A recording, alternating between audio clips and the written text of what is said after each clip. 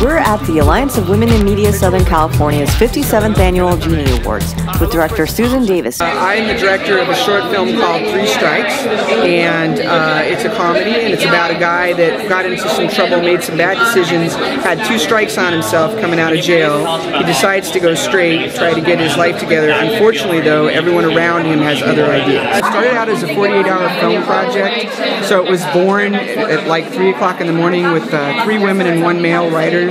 41 people later on the crew, it became a reality. I feel so blessed to even be a part of such a great organization, and then to get lifted up is amazing.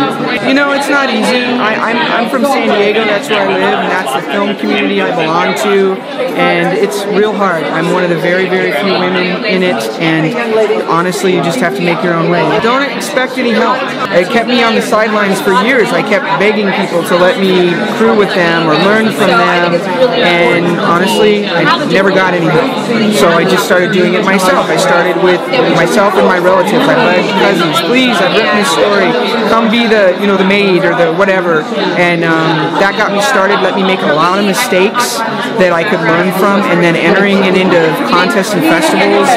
And the other thing, though, that I would say is join as many groups like this as you can. We just entered for the Bentonville Film Festival. We had a crew of 30 people. There were only 4 males. Everyone, DP, editor, everyone, all female. So it's not hard to do. You can look around. There's a lot of us.